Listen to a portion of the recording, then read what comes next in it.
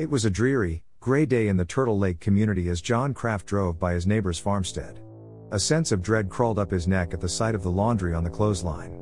The clothes had been left hanging overnight and he thought it odd that they would be left out in this soggy, wet weather. His gut told him something wasn't quite right and he needed to check it out. He got out of his vehicle and made his way across the soggy earth, heading towards the house. The sound of rooting pigs coming from the barn stopped him in his tracks. He glanced from the barn to the house and back. He purposefully made his way to the barn. The barn door lay open, eerily beckoning John Kraft inside. He swallowed the lump in his throat and after a brief moment of hesitation he walked in. The corrosive smell of death evaded the barn as he walked deeper inside until his eyes focused on the oddly placed lumps on the ground. Kraft got closer and closer and was rewarded with a dreadful sight. There on the ground were the lifeless bodies of Jacob Wolf and two of his daughters Maria and Edna. Kraft gasped in disbelief. He found it hard to digest what he was seeing. But he didn't have long to absorb the horror before he noticed the open trap door. With a sense of foreboding, he entered through the trap door which led him to the basement of the house. There he found 5 more destroyed bodies. Kraft turned to leave but paused when he heard the sound of a baby. There in a cradle was a lightly clothed infant. She hadn't eaten in 2 days and kicked and cooed weakly.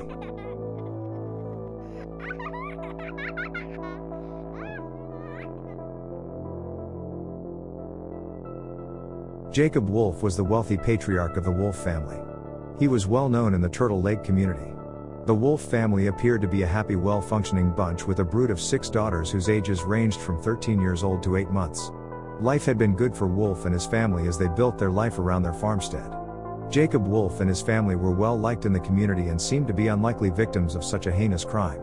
The police were left to solve a shockingly bloody and callous tragedy with no suspects.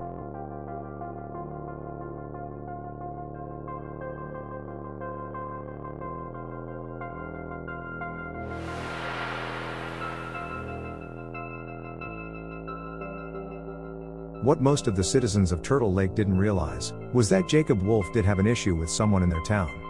Wolf had expressed great fear for his safety, but the area lawman, Sheriff Steffrud, hadn't gotten around to his complaints. Now that the family had been murdered, it had all of his attention. Too little too late perhaps, but the sheriff was determined to solve the murder case. The sheriff went up to the Wolf farmhouse and spent the night there with the bodies still in the home. He'd sat in the gloomy house for hours with 3 of the Wolf's neighbors. As 5:30 a.m. approached, Sheriff Steffrud sent the 3 men out for coffee and breakfast while he waited at the property. As the 3 men drove away, the sheriff was alerted to a car making its way across the prairie and towards the murder house under the cloak of the retreating pre-dawn light. The lawman watched with great interest as the car pulled up on the far side of the home. A man exited the car and purposefully marched to the house.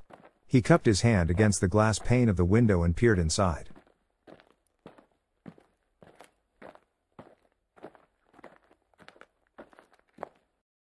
After a moment, he strode towards the barn. The sheriff called out to the man, who stopped dead in his tracks at the sound of the voice.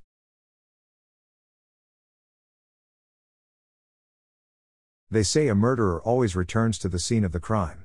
Unfortunately for Henry Layer, he couldn't resist returning to the Wolf farmhouse. He'd inserted himself into the Wolf family murders and he would only entangle himself deeper as time went on. The observant sheriff noticed that Layer kept his right hand in his pocket. Henry Layer had seemed determined to muddle the investigation by making a lot of useless suggestions and a logical hypothesis, until finally he came up with the idea to look for eggs in the barn. Suspicious of this weird suggestion, Sheriff Steffrud decided to humor the odd man, and the sheriff along with the other 3 men made their way to the barn to let things play out. After some time in the barn, Layer cried out that he found something, and it just happened to be some discharged shotgun shells that he'd found in the hay. The sharp lawman had noticed that after finding the shells, Layer was no longer hiding his hand in his pocket. When word got back to the sheriff that there had been an incident between Jacob Wolf and Henry Layer, the net began to close around Henry. Apparently, Layer's livestock had made their way onto Wolf's property and Wolf's dog had bitten one of Layer's cows. As the funeral services were conducted for the murdered victims, Henry Layer asked that the coffin lids could be raised so he could look at their faces one last time. But unbeknownst to him, law enforcement were at his farm questioning his family about the crime. As Layer is taken away, he was afforded the privilege of kissing his family goodbye, something he did not afford the Wolf family.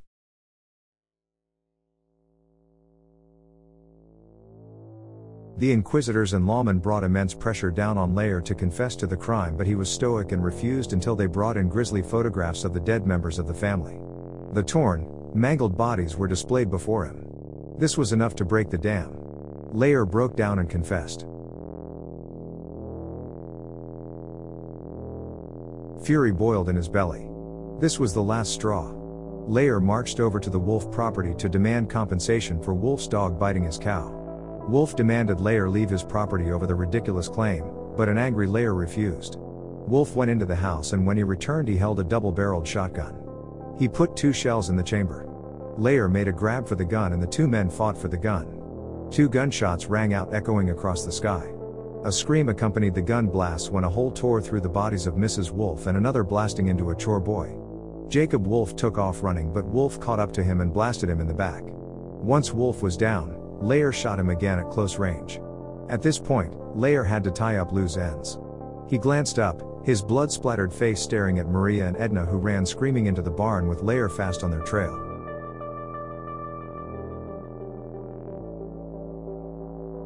After he'd killed those 2, he went running back into the house to quiet Bertha, Lydia, and Martha, forever. Lair dragged the bodies of Jacob and the 2 girls into the barn, where he haphazardly covered them with hay and dirt. He stowed away the other family members in the cellar. Lair was given a life sentence but died in prison 5 years after his sentence.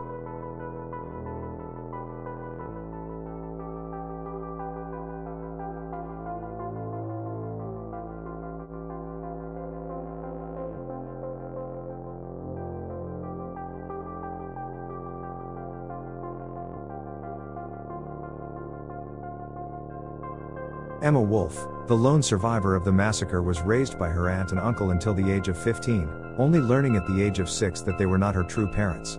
When they died, she was given over to Emil Haas, a local grocer, until the age of 18. Lair said the only reason he didn't kill baby Emma was because he didn't know she was in the cradle sleeping at the time. Thank you for joining us today on Crime Realm TV. Please like, comment, and share the video.